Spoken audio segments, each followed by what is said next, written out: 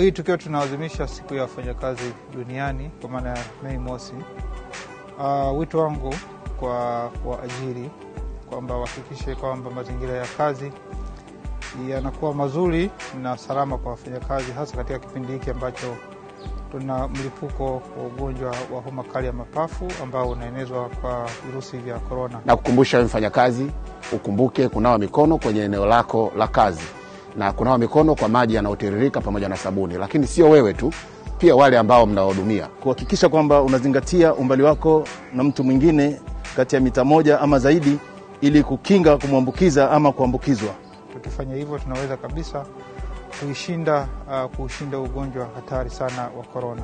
Jikinge, wakinge wengine. Mikono safi, Tanzania salama. Mikono safi, Tanzania salama.